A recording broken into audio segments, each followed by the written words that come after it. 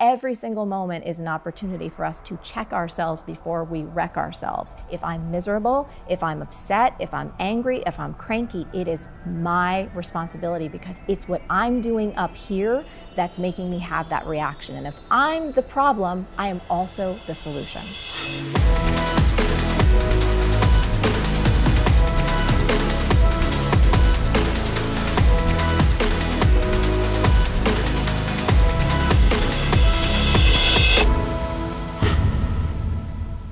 Hey everybody, welcome to Impact Theory. Our goal with this show and company is to introduce you to the people and ideas that will help you actually execute on your dreams.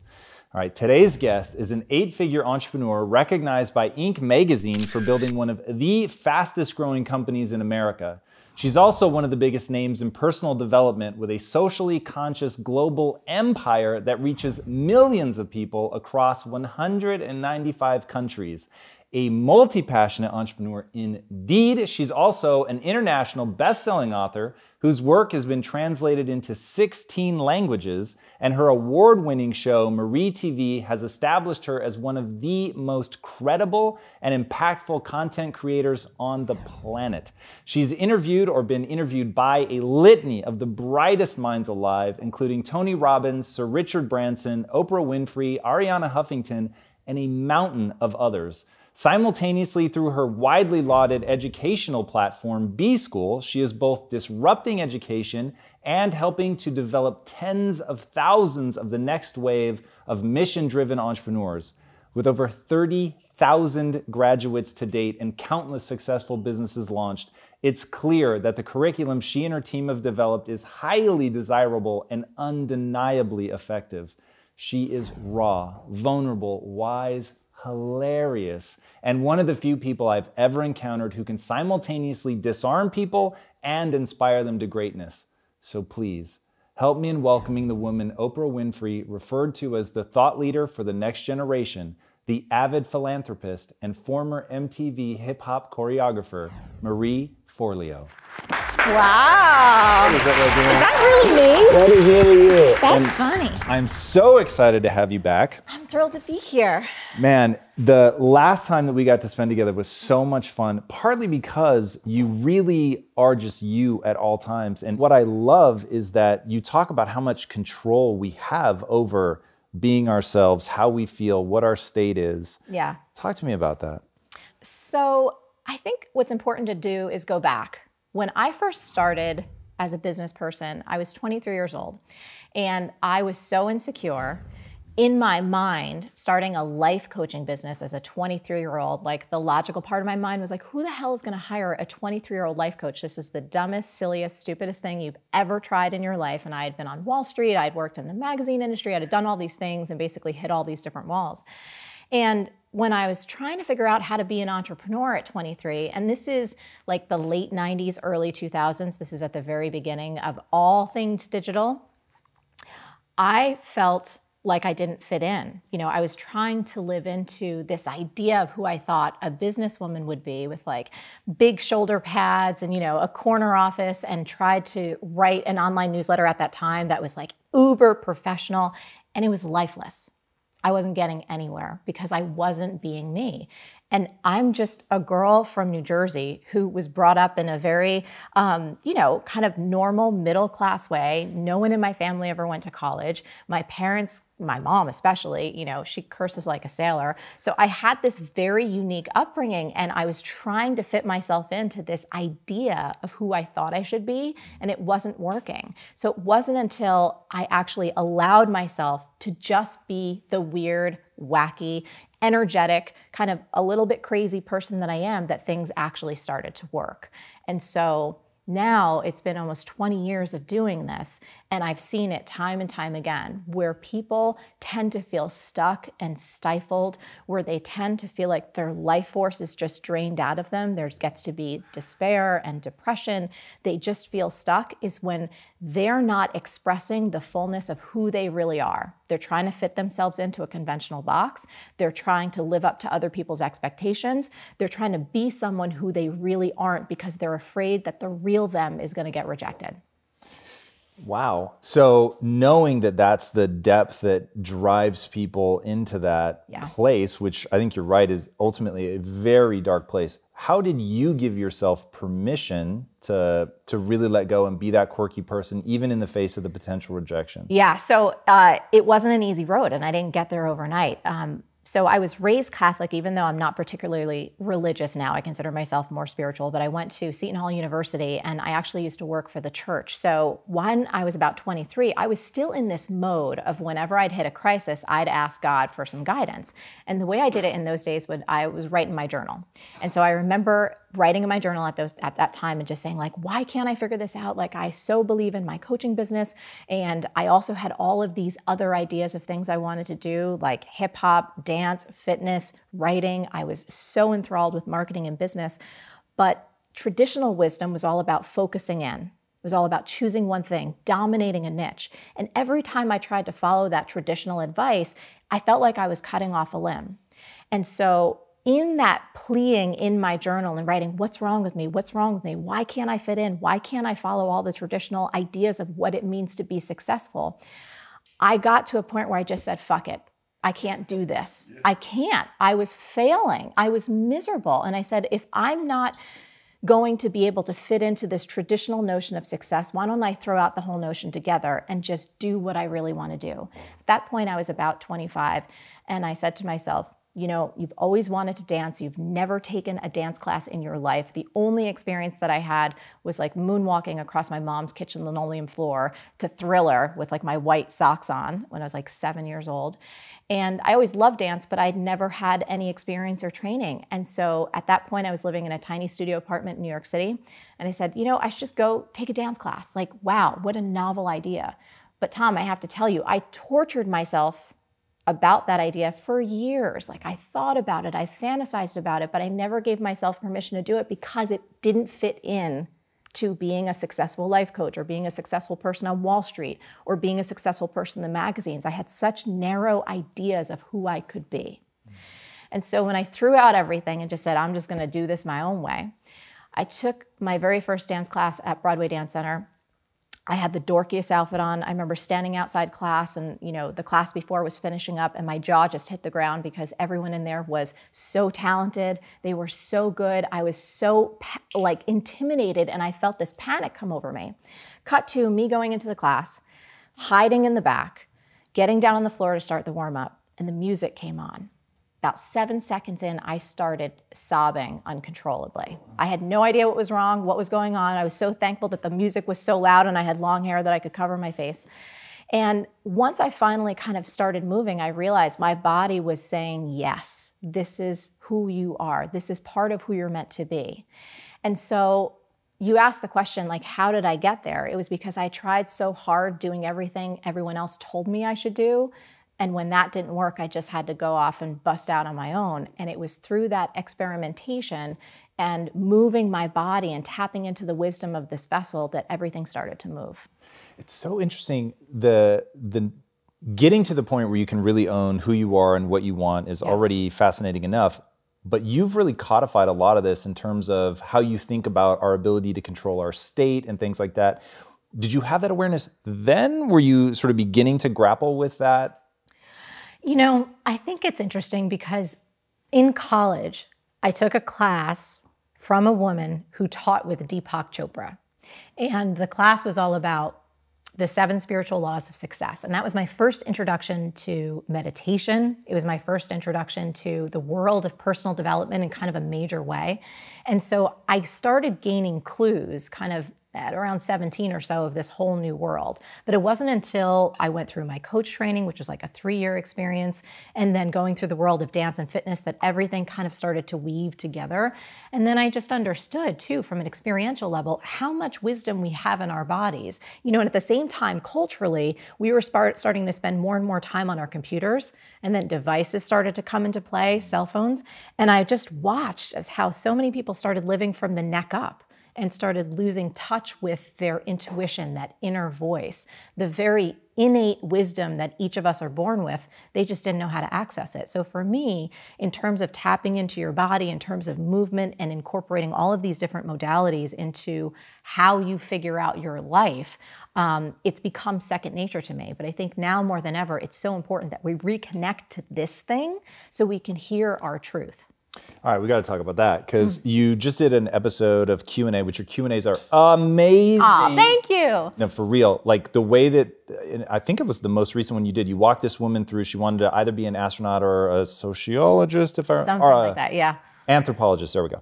And so she wasn't sure if she was going to pursue her doctorate or really make an attempt to be an astronaut. And the way that you guided her through that, largely through how, I want you to imagine the scenario and tell me how you feel in your body. Yes. Walk people through the reconnection process. Because I think if one, people should watch that episode. Yes. Because you like hit her from like all these different scenarios and you could feel her like changing and unlocking things as she went, which was really extraordinary.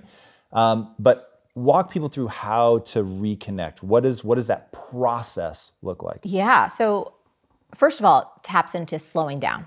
We're all moving so fast. We want the answer instantly. We're always going up here. So I think step one is to slow down and actually breathe and feel your body. You know, if you're someone who works out even, you may not be that practiced at doing this. You know, if you go to the gym and you bang out your reps, or you're doing squats, or you're hitting a class where it's just go, go, go, go, go, you may not be actually feeling the physiological signals that come through your body. So I always like to frame it like this.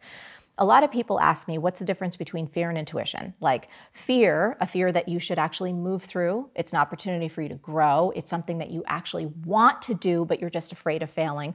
Or what if it's your intuition telling you this is the wrong move? It's hard to decipher that sometimes.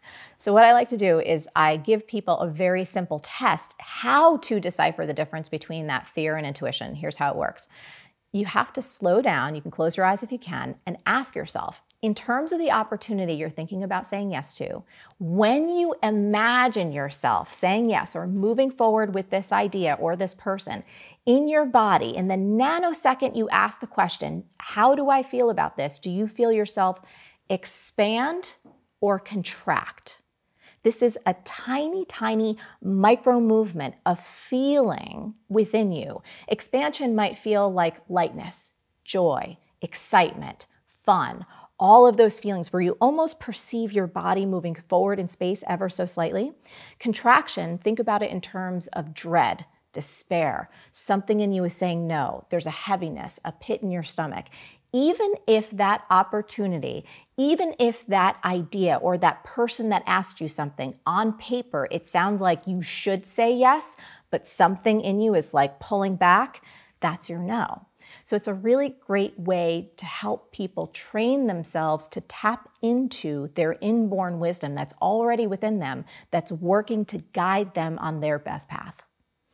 You know what I found really interesting about what you were doing with the woman in the Q&A was that it was, as the audience, it was pretty obvious where she was leaning emotionally, and Yes. you simply pointing it out, like you feel your voice lightens, your energy changes when you talk about being the astronaut. And one thing that I really resonated with was you weren't trying to give her an answer until you really understood the problem. Yes. And so that was really interesting that you kept like this open space for her to figure it out, but then you'd say, okay, well, you sound different when you talk about that. And you had her do like this deathbed, like flashback thing, which I think ties perfectly with what you just said.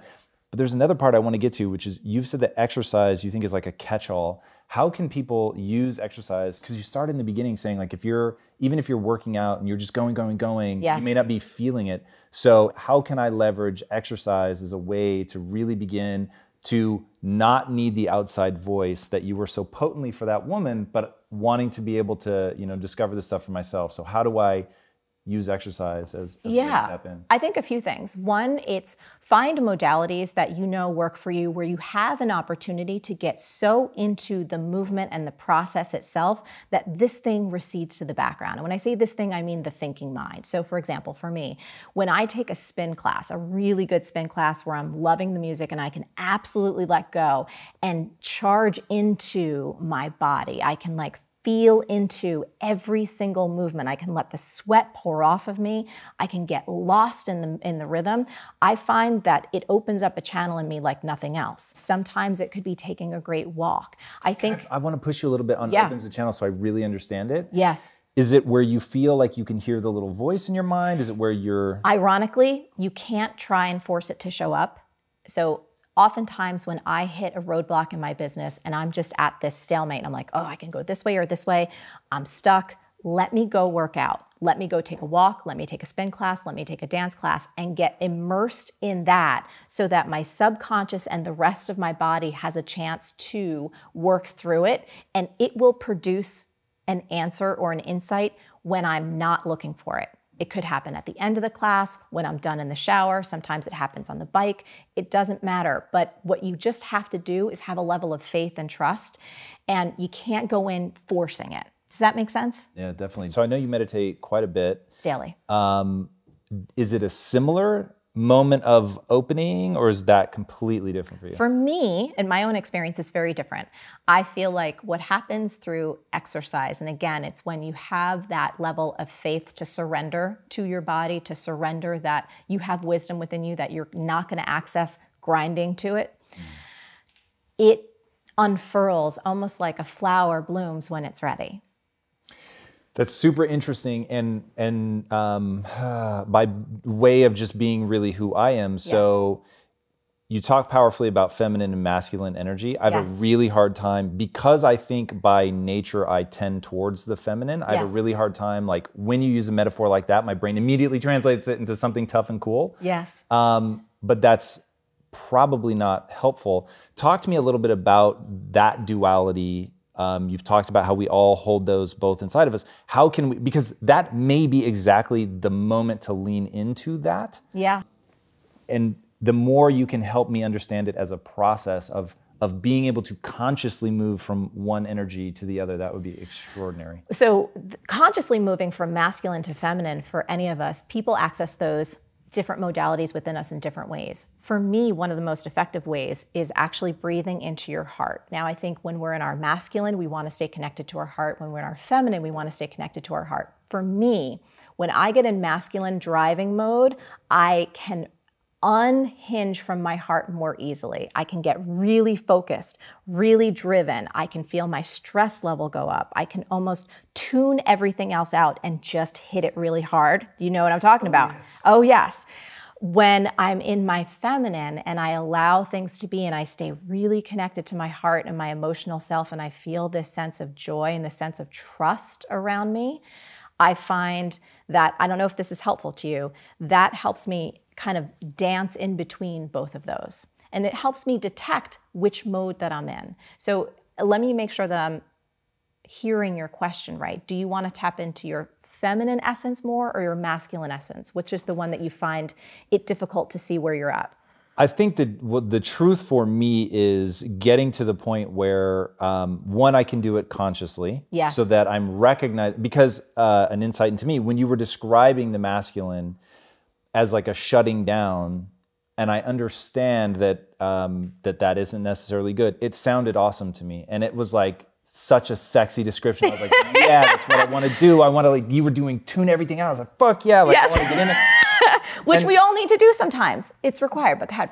So for me, it's like, is it, as I have, like, doing that has led me to extraordinary success. Yes. And so, but from that, I'm also hyper conscious. Like, I'm constantly asking myself the deathbed question. Now, the irony is part of what I talk about a lot is wanting to live forever. And so I think people think that I don't recognize that I am just awash in mortality right now. So yes. I do play that out, and I think about that a lot. Yes. And I can feel sometimes that it would be a mistake to make that the only mode that I live in. But because I had to find a way to toughen up, that was my job as a new entrepreneur. That was the thing that I lacked. I did not know how to be tough. Mm-hmm. And so I had ambition, but no drive. And so my journey has been one of getting hard. Now, my wife will tell you, hey, great job. You made it. You've gotten too hard. So now my thing is to refine my playfulness, which is almost certainly the right word. Yes. And so letting go of some of the judgments I have about the sort of earlier way that I came to things, which I'll say was more feminine in nature? Yeah. So if I'm hearing you correctly, is there a judgment in you that feminine energy, and this is, again, no judgment on my part, but that feminine energy is potentially weak? Yes. Yes. Okay. First of all, that is a notion that many of us have, myself included, until fairly recently. Culturally speaking, we've mostly been taught that the feminine is weak, right? That's why so many women man up to run a business.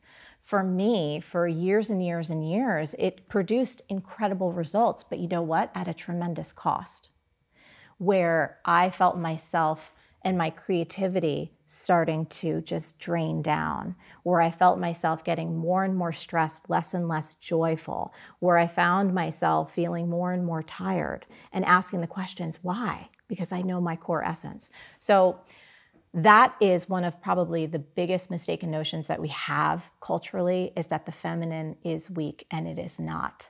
It is one of the most beautiful, powerful forces within all of us. And I think, and I'll speak particularly to the women who are watching right now, one of the most profound things that you can do over the course of your life, especially if you struggle with being in your feminine, is to understand that it will unlock your most powerful, beautiful, creative life that you could imagine, which includes your ability to kick major ass in business, and it includes your ability to heal others.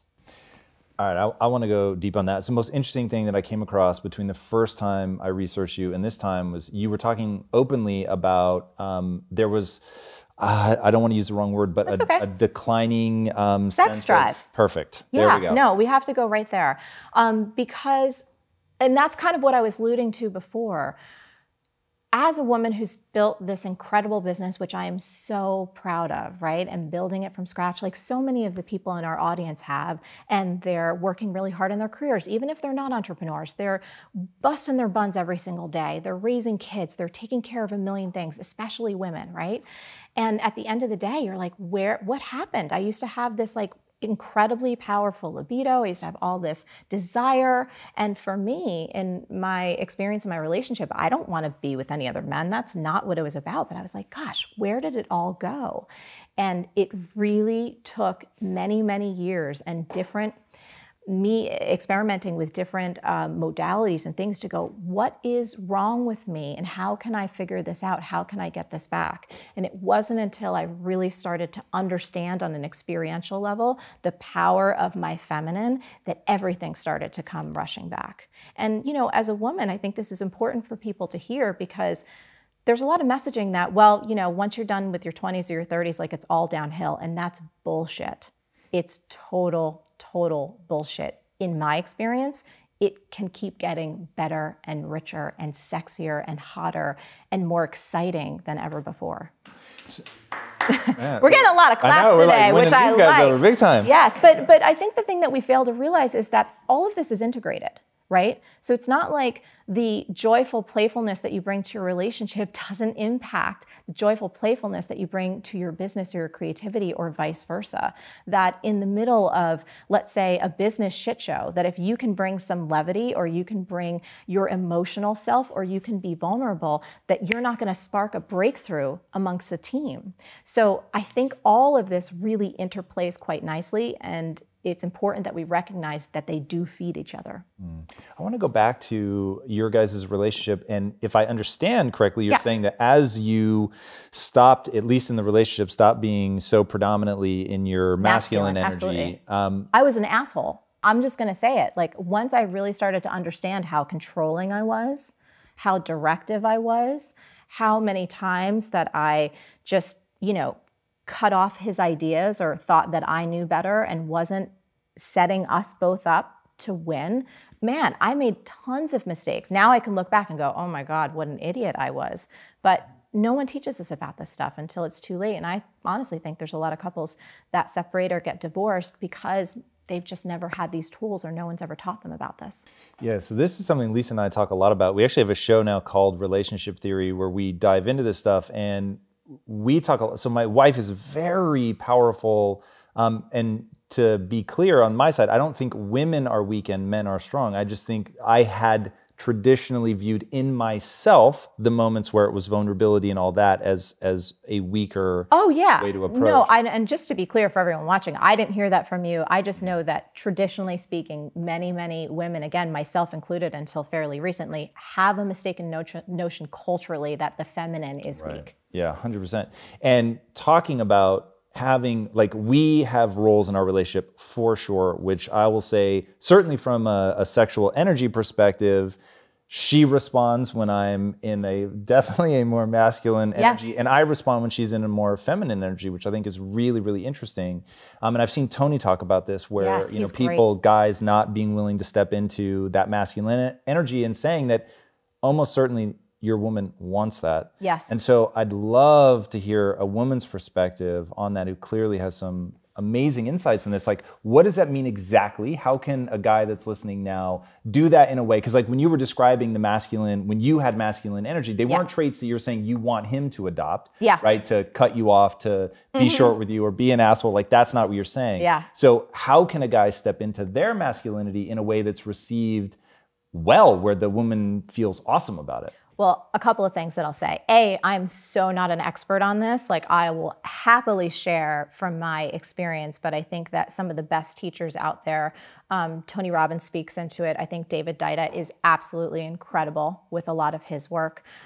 There's a lot more educated, experienced, better teachers on this than I am, but I'll say that there are 3 things that I learned, and actually I learned this from Tony, in terms of what men can do to support women staying in their feminine. So the first one is that women want to feel seen and noticed. So when your woman feels unseen, she's going to just honestly not be that happy. And so this is about a man stepping into his masculine, right? So noticing not only how she looks, but what she's doing. Like, God, honey, you've done so much today. I don't know how you keep all these things running. You're absolutely amazing. For a man to walk in and acknowledge how many plates most women spin, how hard she's working all the time, notice a detail about, you know what, God, your skin looks beautiful. Your smile is amazing. I think about whatever X, Y, or Z. It could be the tiniest, tiniest detail where you really see her. She'll come alive. You're noticing, you're in your masculine, you're picking out a detail. That's something that men can do very well, but to verbalize that has her lean into her feminine. So unseen is a thing that when men don't see their women, things go downhill. If we feel misunderstood, right? Like, you didn't actually listen to us. You go in and just try and solve our problem, shuts down the feminine, we get really angry, and we're gonna come back at you hard. Very, very hard. So when I hear snickering around here, I hear lots of laughs. These are the laughs of recognition, people. It's so true, absolutely. And so to be a strong masculine presence and to be there and to listen, to have her feel understood, that's one way that you can stay in your masculine, and it'll pull her into her feminine. And then unsafe is the third U. When a woman feels unsafe, she's gonna close down. So a lot of men sometimes express their anger or their upset, and a woman feels unsafe and she will close and pull away, or she'll get masculine to try and get herself to feel safe. So if a woman feels unsafe, that's going to put her into her masculine. And if a man can help a woman feel safe in every way, he's going to be in his masculine. That's extraordinary, and I imagine that that feeds into the kind of relationship that I'm guessing you have, which is high functioning, high communicating. Yeah. What are some tools that you guys use to keep the communication open, to be raw, to be real? How do you guys do that dance? I think part of it is each person in the relationship has to take 100% responsibility for the state of the relationship at all times. So if I'm walking in and I see Josh and something in me doesn't feel connected or doesn't feel like our heart's connected, it's not his fault. It's got to be something that I'm doing. So I need to take 100% responsibility. Like, wow, was I in my head? Did I disconnect from my heart? Am I judging him? Am I trying to control him? So that way, the quality of the relationship is always in my hands. It's not his fault. It's on me. And he plays that same game. So in that way, if we're both playing that full out and at that level where the health and the connection in our relationship is each 100% our individual responsibilities, It's worked like magic. It's not perfect, but it really does work well. I would say the other tool that I would recommend for everyone to check out, have you ever heard of Getting the Love You Want? No. Oh my goodness, you guys are in for such a treat. So this amazing couple, Harville Hendrix, he wrote a book, I think it was back in the late 80s or early 90s, called Getting the Love You Want. It sold a bajillion copies. And Getting the Love You Want teaches you a few communication tools. One of them is about this thing called imago dialogue, and it is a relationship saver. I would say for anyone listening who is interested in exploring this, between understanding more about masculine and feminine energy and training that in yourself and with your partner, and having the imago dialogue toolkit, between those two things, I think you can heal practically anything. Whoa, can you give us a quick thumbnail? Yeah, so the imago dialogue is about listening to another without judging them and having them feel really, really heard. So the process goes like this. One person asks for an appointment. So I would say, hey, Tom, are you available now for an appointment? Because I really have to talk to you about something. And you would either say, you know what, Marie, I totally am. I have time. Or you'd say, you know what, I can't talk right now. Can we do it at 6 o'clock tonight because I have all these other things to focus on? So that's step one. You ask for an appointment. Then step two is one person is the sender and the other person is the receiver. So let's say I had something to say to you. There was just a little thing that maybe got me upset, or didn't feel so good, but I didn't want to unleash on you. I just wanted to talk about it.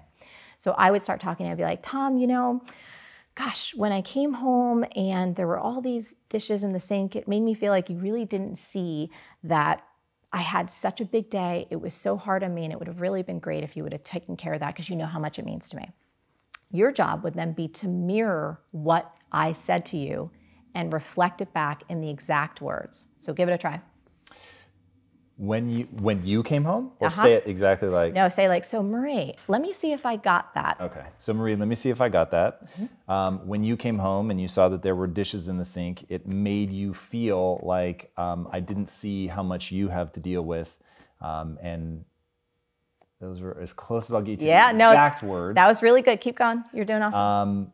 Then I'd be vamping. I got the vibe, but not the exact words. Great. So you'd say, okay, I got that. Can you tell it to me again? Okay, I got that. Can you tell it to me again? So the piece that you missed was that it would have really been great for you to remember how important it is for me to have a clean kitchen. And again, we're riffing here. Yeah, it's way close to home riffing, but... Yes. So let me see if I got that. Yeah, so let me see if I got that. The part that I missed was how important it is to you to have a clean kitchen. Yes, you got that. Perfect. So then you would say, is there more? Is there more? And then either I would say yes or no, but that is there more statement is like this magic statement, because for both people, usually there's other things that they want to say, but we never ask our partner. So if you said, is there more, and I had more, I'd be like, oh yeah, and X, Y, and Z, and then you'd mirror it back to me. The next step is about empathizing. It's about saying, okay, so Marie, and I'm going to play you for a moment. So if I heard you correctly, it really made you feel uncared for, and like I really didn't remember the request that you like a clean kitchen, and I didn't really see how much you had to do today. Did I get all that? And really get into the feeling and their perspective. And then I would say, yeah, you actually did really get all that. And then the final step is you can either wrap it up and say, I understand your perspective, and that really does make so much sense. So you're validating the other person's point of view. You may not agree with it, but you're validating who they are as a human and having them feel heard. And you close up this dialogue. And I will tell you, this has allowed Josh and I to back up out of some crazy shit shows so fast. Where, it could have been, you guys know those explosive arguments where then they last hours, if not days. Yeah. You can use dialogue to handle things so quickly. And I feel bad here because I'm like teaching other people's material, but please go read the books or take the workshops because they're phenomenal. Wow. Yeah. It's amazing. And definitely don't feel bad. I think more people will go check it out because they at least now have an understanding. Yeah. We did an entire show with them. They teach the dialogue on Marie TV, and they kind of show you, and then please go get the book because it's the best, like $12 you could ever spend. Wow, it's amazing. So speaking of being able to back out of a shit show, yes. You've talked about having shit-tastic days, which I think is a great word. Yes, we all have them. But you also talk about our ability to control our state, and that we can actually shift the way that we feel inside without having to have any new external stimulus, just literally decide I'm going to change the way that I feel. How do you do that? Because I think if people can understand not only the effectiveness of that, but actually the steps to take, it could be a game changer. Yeah, I think it's really simple. For me, I try and play this practice of, if I ever feel like in any moment life is not going the way that I think it should be going, it's because I'm resisting what is. If someone didn't turn in their work on time and I'm just like, getting that way, or something didn't come out right, or the delivery doesn't come, or the technology breaks again, we can list anything in that slot, right? It's me arguing with reality. I'm making myself miserable in that moment because I'm choosing to argue with what is. That's always a losing proposition. So the more awareness I can bring to that and go like, is this really how you want to live your life in this moment, Marie? Because every single moment, as you know, sets you up for the next moment. And you string these moments together, and guess what? You have your life until we get to that incredible deathbed. We never know when that's coming. So every single moment is an opportunity for us to check ourselves before we wreck ourselves. And so I just try and play the game. If I'm miserable, if I'm upset, if I'm angry, if I'm cranky, it is my responsibility because it's based on what I'm thinking or believing in that moment. It's not the outside world causing me to feel this. It's what I'm doing up here that's making me have that reaction. And if I'm the problem, I am also the solution. So how do you, in your own life, begin to unwind that? So Yes. I'm assuming you literally walk yourself through I that. do. So you realize, okay, I'm the problem. I know this. Yes. Is it visualization? Is it framing? Is it saying, I'm going to take a new perspective on this? Yeah. Thing that's winding me up? It literally is like, lighten up, girl. You're fine. Like, do you have a roof over your head right now? Yes, then things are damn good. Is there some food in the fridge? You're probably luckier than millions of people on the planet right now. Is there running water in the kitchen and in the bathroom? Yes, again, you're better off than probably a billion people or more. So that little reframe helps me. And then in the moment, again, it sounds so simple, but I think we're all searching for these really complex things and we don't need them. If you can catch yourself arguing with reality in the moment and realize that's not a wise thing to do, you can then back yourself up and go, okay, that didn't turn out right. So what am I going to do about it? Am I going to be miserable in this moment and let this ruin my night? Or am I going to send off the email to say, hey, when's that work going to come? And let's readjust our communication plan so this doesn't happen again. But the argument and the irritation is not necessary to get a new result. Yeah, energy is something that's I find really interesting, and I'm picking up on something that you said in that. Oftentimes I find people can't talk about it in a way that does anything but give me the hives, but you actually can. So just because it gets so detached, I think from my real experience. Yes. But one way that you make it really concrete, which I think is super interesting and gave me this real sense of how to externalize what I'm doing internally to actually change the neurochemistry that I'm experiencing in order to be able to convey something new, which is you've said, hey, you're about to write somebody an email. And then you give people advice on like what to visualize and all that. Do you know what I'm talking about? I don't. So this sounds really good. I'm like, wow, did I come up with this? This is great. It's you, so now I get to teach you. Yeah, please teach me my own stuff. So this sounds awesome. You said that, hey, you're about to email somebody, and depending on what it is, you may be in an aggressive state. Oh, yes. So the fact that your energy gets embedded into your communications, we all know that, right? Like you've received the email that's curt and you can just almost feel the punch in the face that comes through. You've gotten the text where you're like, they are definitely pissed at me. I believe, and I do this a lot with email marketing, especially in our business, every time I sit down to write a new email, I want the other person who receives this email, to the best of my ability, to feel the love and the energy and the respect and the excitement that I have, not only for the idea that I'm about to share, but for the impact it could have on their life. I want them to feel all of me. You know, if I'm sitting there writing an email and I'm like just feeling flaccid, I mean, what's that copy going to be like? It's not going to be any good.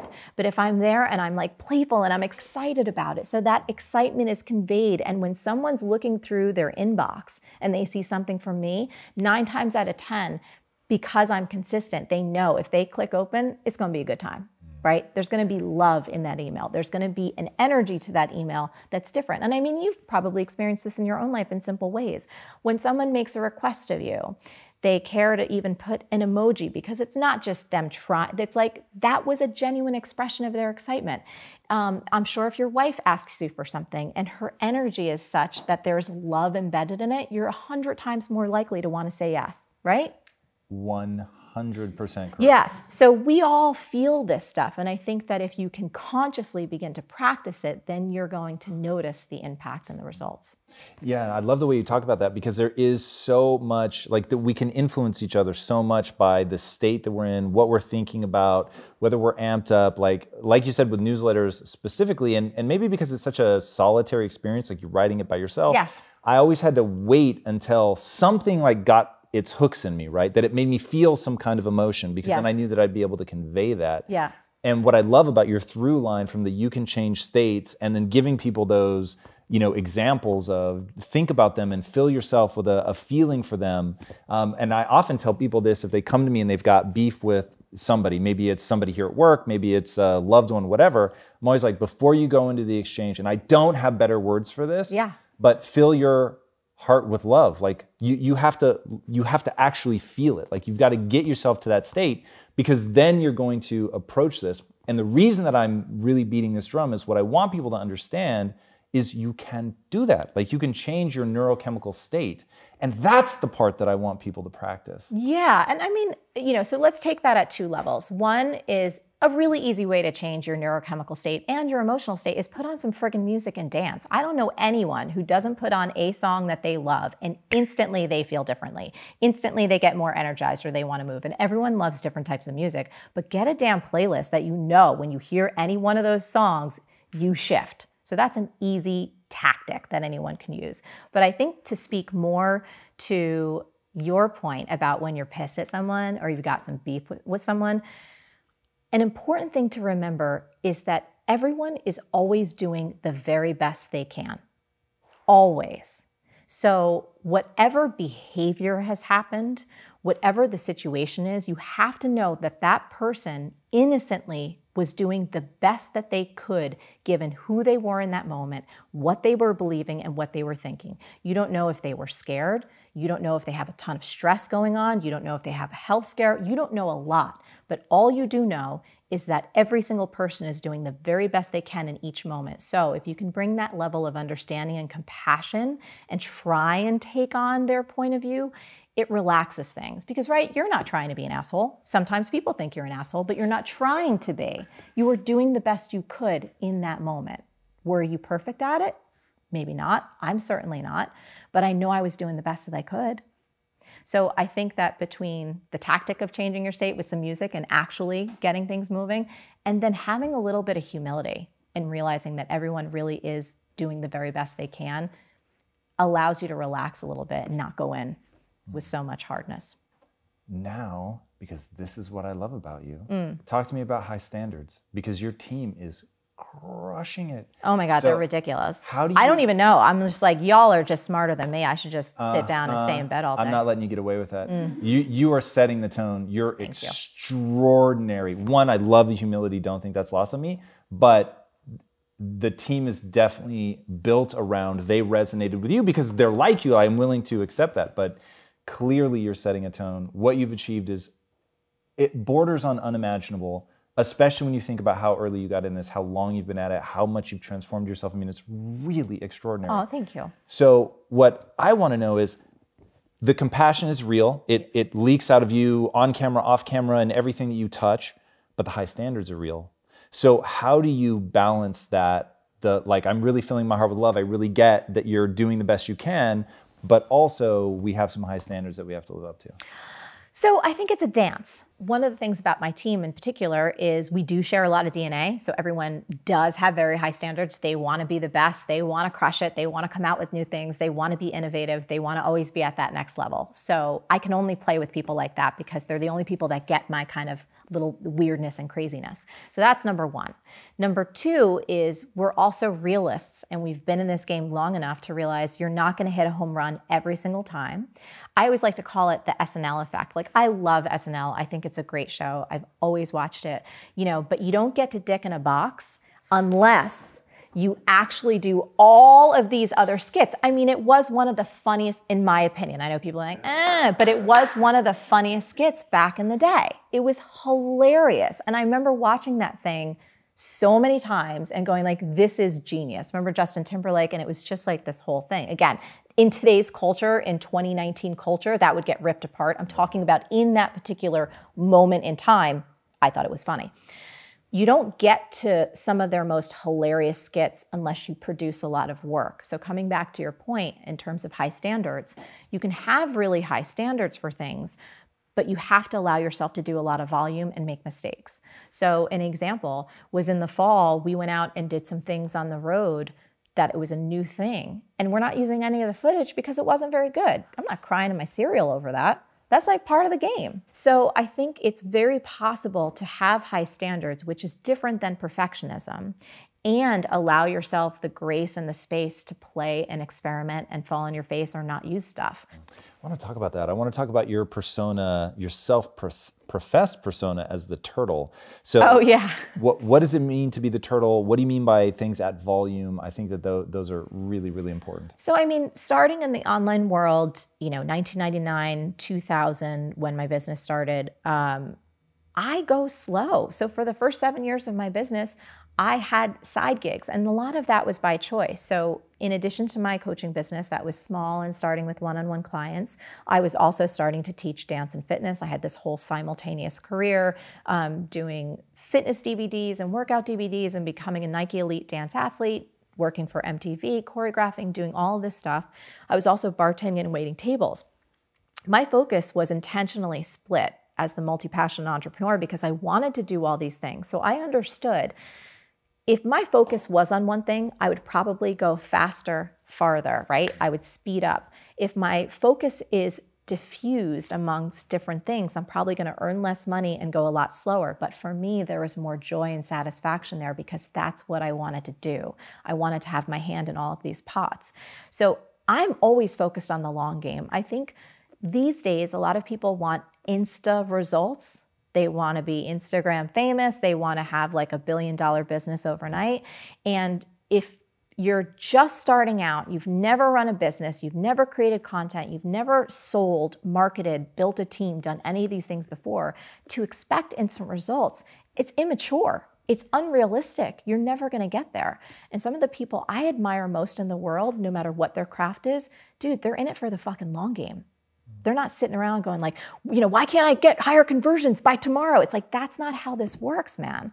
And if you're looking for that type of result, it's just like, I'm not interested in hanging with those kind of people. I think we get better over time. I think you have to really be patient. I think people have to understand, especially when it comes to any so-called like glamorous type career or people, maybe things that people perceive are glamorous, whether it's something like what you and I do, an athlete, an entertainer. Do you know what 90% of the work is? Fucking grunt work. That's what it is. It's unglamorous. Sometimes people are like, I want to see what you do more. I'm like, you want to see what I do more? I'm sitting with a fucking messy bun in my sweatpants, sometimes not showering for 3 goddamn days because I'm hammering shit out. That's what I do. I love it. But if you're not willing to put in that kind of work, you're not going to get the outcomes on the other side. Yeah. Sorry, did this get too rough real fast? No, man. No? All right, good. No, that really was amazing. And a big part of my beef with upstart entrepreneurs is that it's not realizing that it's about building a skill set. It's about getting extraordinary at something. And that's one thing that I really resonate with in your teachings is your B school is tactics, man. It's like how to for real run a business. Yes. And I always say, I'm like, this is not a get rich quick overnight program. This is get great over time. Like, that's why we give people lifetime access. Because I'm like, look, dude, you're probably not going to get through this, in the 8 weeks. You're certainly not, unless this is all you're doing. And most of us don't have that kind of free time. And I had people that have gone through the program. I wanted to make an amend too. In the opening, you were like 30,000 people have gone through. At this point, it's over 44,000 grads. Whoa. Yeah, it's like a small town. Can I tell you something really fast? Yeah, go for it. It's not just like a small town. I ran the numbers at 30,000 because that was the up-to-date data I could get. Bring it. That's 18 years worth of Harvard undergrad graduates. How crazy is that? It's like when you really awesome. think how many people have gone through your program, that's astonishing. Thank you. Well, I got to tell you this though. I didn't set out to do that. And vision is great. Some people have amazing, huge, big, grand visions and they love it and they step into it and they rise up to that occasion and that's awesome. Like if that's you and that's how you're built and that's what works for you, fucking rock on. For many people, when they have an enormous vision, it paralyzes them. They have no idea how to accomplish it. I see people cry in workshops all the time. It's so big. I don't know how to do it. I want to change the world. I'm like, don't worry about changing the world. Change one person's life. If we can focus there, stay there for a little bit, we're going to get to that thing. Maybe. Otherwise, it's all good because you're still doing the work that you were born to do. But in terms of B School, it didn't start out like wanting world domination. It started out seeing a gap in the market and feeling heartbroken because when I was trying to start my business, everything that I saw in the marketplace lacked the soul, it lacked the values, it lacked the integrity, it lacked the fun, it lacked the playfulness, the design aesthetic, all of these things that I thought would come together and create a more powerful learning experience. So I was like, well, fuck it. I'm just going to create it because I wish I had this when I started out. Another thing that I would be beyond remiss not to bring up along this line of like what beginning entrepreneurs often struggle with is indecision. And you said what I have tattooed on my soul, which is indecision is what will kill you. Yes, indecision is a dream killer. And the opposite, what do we do about that? It's probably one of the things I live my life by most, besides the idea that everything is figure outable, is that clarity comes from, I cannot wait for that. Yes, we'll talk about that. That clarity comes from engagement, not thought. So one of the things that got me off my ass, right? When I was thinking about, should I be a dancer? Could I be a dancer? Am I too old to be a dancer? Oh, I think I am. Was just getting into that friggin' dance class. That's what cracked me open to a whole additional career that, by the way, built the skill sets to what I do today. So my little kind of offshoot, my weird dancing thing got me experience in front of the camera, teaching to big groups, leading, music, all the stuff that we've talked about in this entire interview built this incredible skill set that now fuels the brand that I have today that's completely unique, that would have been shit if I just stayed narrow and focused on life coaching. I would have been, you know, that girl with like an awful pink suit and shoulder pads. Terrible. So one thing that I really want to know your opinion about is the woman who's in that indecision of whether she should be an anthropologist or an astronaut. You had her do the deathbed question, and it really centered around, what are you going to regret more, what you do or what you don't do? Yes. And what do you think is true about humans in that situation? I think that we honestly don't think about our own mortality enough. I think death is one of those taboo kind of topics in our culture, and we don't really face it. We don't think about it. We don't talk about it enough. We don't imagine ourselves dying enough. We don't really just dive in. And one of the weird little tricks that I use on myself, especially when I'm just being horrible in my own relationship, or I'm being not the person I know I'm capable of being, I'm having a temper tantrum, I'm stressed, I'm just being an ass, whatever it is. I've used this in my relationship with Josh, where I will literally fast forward to the point where like I imagine him laying in a coffin and me going, why were you such an asshole? Why didn't you take that time? Why did you let that fight go on for 4 hours or a day or whatever it is? Or in those moments where I feel myself tightening up or shutting down or withholding love, I try and check myself before I wreck myself. I go, there's going to come a day where you're going to flash back on this moment and wished that you just gave him a hug or wish that you went in and said, I love you. It's coming. For all of us. So if you can remember that now, you change everything.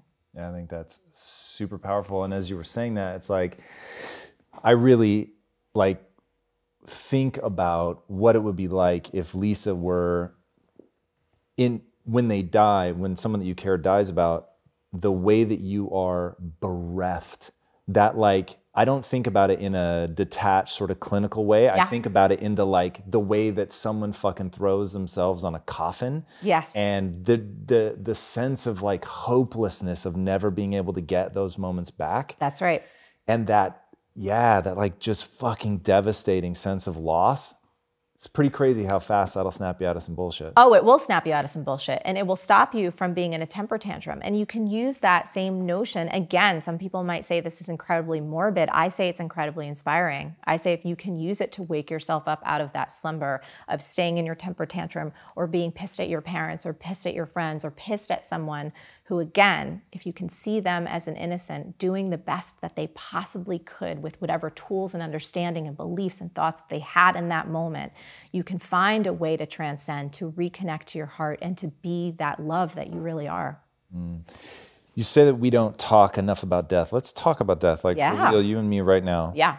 Because I realize that I think about death, and I think about it like I was just saying with Lisa, and that's probably the most potently I ever think about it is, Jesus Christ, like what would this really be like? Yes. You and I both decided not to have kids. Yeah. Which is a pretty still weird decision for most people in terms of the feedback that I get. And I don't have any sense of what you think or feel about the long-term consequence of that. For me, I'm very aware. So I think of life as being in phases, and to me, it doesn't make sense to make a decision based on one phase when you're going to live, say, the majority of your life in a totally different phase. So I know deathbed moment, it's a different phase. I will have a different frame of reference. I will value different things in that moment. And in that moment, I will regret not having children. That's very clear to me because I will want to be surrounded by those that I love. But as the youngest in my family, odds are that I will be the last to go. So I know in that moment I will regret it, but right now I don't. And right now I would regret having children now. And I think that the sort of vibrant phase of my life where I want to create and have impact and all of that is something much longer. How do you think about death in that sense, in terms of the decisions you're making in your life? Do you think that things will change for you as you move through phases? I mean, talking specifically about the decision not to have kids, I remember when I did a Marie TV on that, I was so blown away by how many women were like, thank you for talking about this. And I also, it was funny, I was waiting for the comments. I was like, I wonder how many people are going to say, oh, but you're going to regret it, or you're going to change your mind. For me, I actually don't believe I'll regret it at all. In my own life, I've run so much of it by my gut and by intuition and by listening to the still small voice within. And as I said on that show that I did, it was never a decision for me. I didn't weigh my options. I wasn't torn. It was clear. This, meaning who I am right now, is my path. Should some point happen between now and when I die that I want to have children in my life, there are many, many, many different options for me to execute, right? There's adoption, there's fostering, there's like a million different ways that it could go. Should I change my mind, which again, I'm very open to. So I don't believe, in my case, that I'm gonna have any regret. I believe so strongly in how my life has unfolded, and I also have tremendous faith that it will continue to go exactly as it's meant to. And whenever my time is up, I feel really good about the ride. How do you think about death in terms of, is death like a companion with life choices? Do you think, is that I'll frame this by saying, I don't find that a particularly effective frame outside of like being kind to my wife. Yeah. But in terms of like my own death, I don't find particularly compelling as a frame of reference. Yeah, I don't think I do either. I feel as though it's useful to do a gut check. You know, if I were to look back and go, so for example, let me take this into context. When it was around dance for me, I actually did a 10-year frame on that. I said in 10 years, because I was 25 at the time, in 10 years, would I regret not going for dance right now while I'm still 25 years old? Because there's a difference physically, or at least there can be, right? In a 25-year-old versus 35-year-old just starting to get into the dance world. Just, you give yourself just a little bit more of a hurdle. And my answer came back, yes. If I'm 35 and I didn't try this right now, I would totally regret it. So I find that shorter time frames for me become a more useful reference point. Yeah, I can definitely get that. Yeah. I could talk to you forever, for real, forever and ever.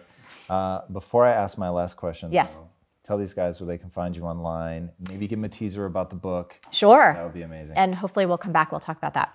Yes. So marieforleo.com, MarieForleo, and that's true over Instagram and Twitter and YouTube and Facebook. But the main goods are at marieforleo.com. I think we have like hundreds and hundreds of free episodes in the podcast. And as long as you like humor and you don't mind a little Jersey straight talk, it's good, good stuff.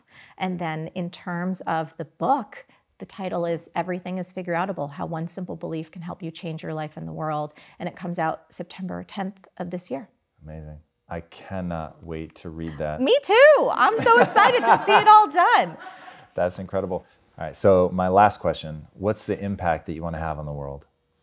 I've always had this belief since I was little that every single one of us is born with a unique set of gifts and talents that only we can give the world. So the impact that I want to have is I believe our world will transform significantly when every single one of us realizes that the world really does need the special gift that only we have. So to see people wake up to that, to know that it's already in them, they don't have to do anything or be anyone different to just express that, I think we'd go a long way.